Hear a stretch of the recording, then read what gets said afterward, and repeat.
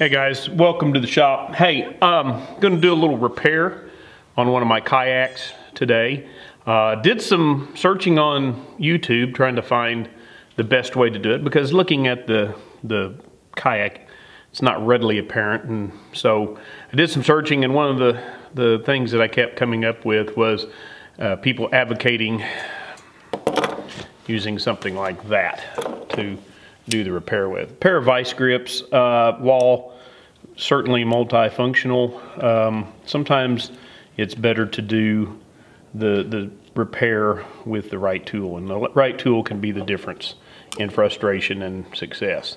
So what I did, I went online and I bought this Hobie wrench. It's a specialty wrench. It has these little ears on it. I thought about trying to make one, because once I saw what it was, I thought, well, shoot, that's a lot of money to pay for something like that. And by a lot of money, I don't mean a lot of money. It's like 10 bucks.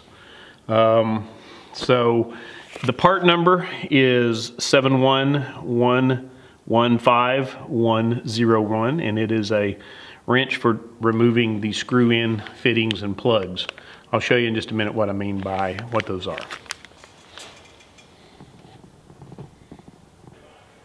Now, these are the type of fittings that I'm talking about. This elastic strap here is supposed to be tight, and you can tell the elastic is starting to wear. These are 2010 Hobie Outbacks, and while they're not beaters, because we have some 2020s, but while they're not beaters by any stretch of imagination, they do get abused probably a little bit more. These fittings right here, you can find them all over the kayak. They hold elastic, they hold all kinds of things in them. This wrench, as you can see, it fits in these slots right here. Now, even though this is built for this, it's still a little bit of a chore to get these out. So you can imagine trying to do this with a pair of vice grips, and just the heartache that would cause. Once you get them to a certain point, now you might want to use vice grips, because now you've got something to actually grab hold of. The camera is kind of in my way.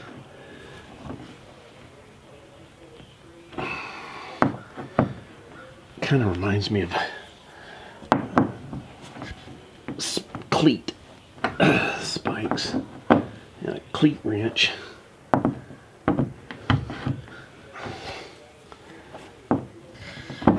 I hope you guys can see past my arms.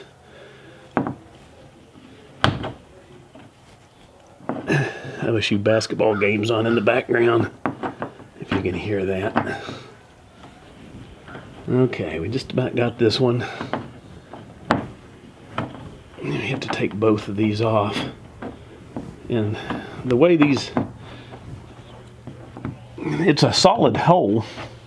And so the way that you repair is you have to, you can see that. It's just, you tie a knot in it, pull it into the recess, and then screw them back in. So, fairly simple. I can only imagine trying to get that started with a pair of vice grips, what problems that would have caused. So if you have a set, and like I say, I felt justified in spending the $10 for the wrench, because we now have 4 kayaks, and these older 2010s are really starting, the elastic's really starting to age on them. So I'm going to start going through and replace them. So there you go. The right tool for the job makes all the difference. Okay, once you get your plugs out using the specialty tool, be sure you cut your elastic to the proper length. Don't use the old one as an example, because it's stretched out. So that's one of the reasons why we're replacing it, so the length is not what we want. So best thing to do is just get your piece out there, go from point to point, add a little bit. These are held on with knots that go inside the cap. Best way is to tie just an overhand knot as tight as you can, then pull it back inside the cap and pull it tight with that, and that'll cinch that knot down. So do it that way, and then cut it to length. I also burn the ends just a little bit to make sure that they don't excessively fray. They're not going to anyway. But here's the next thing. When you're getting ready to put them back in here, it's real easy to cross thread this plastic. Okay, so make sure you don't get it cross threaded. It will hand tighten just a little bit, and if it just has a lot of resistance, you might use a little bit of dishwashing soap to give it just a little bit of a lubricant. Soap will dry up and it won't leave any residue, and especially if you use something like Dawn. And then make sure you get them in there without cross threading it. Okay.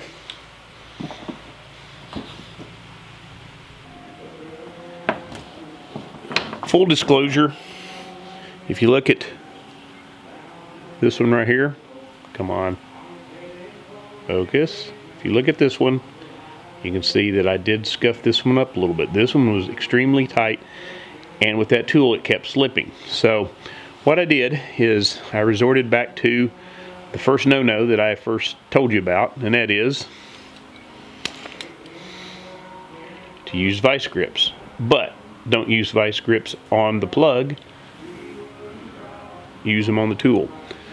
This thing's a little awkward if you're not in a good position, and since this is on an overhead rack and I didn't want to pull it down by myself, I was in a real awkward, I couldn't put a lot of weight into it. So for leverage, so what I did is I clamped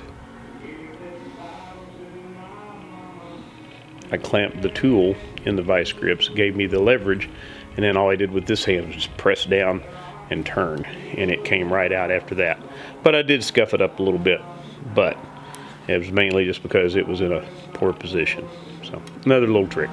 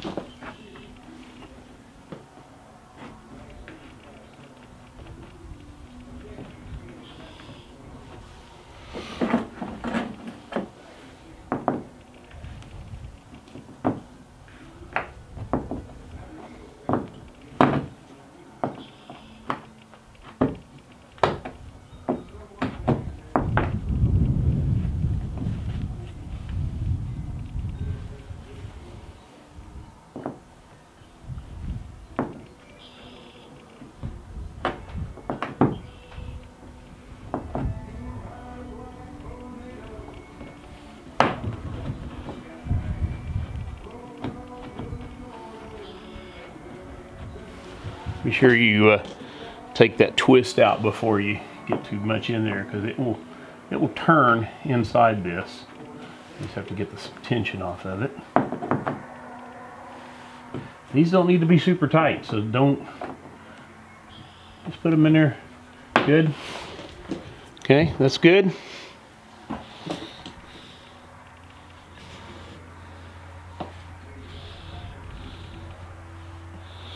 Okay, so you've got good tension on there, and by the time you put your oar in here, snap it in there, properly tightened.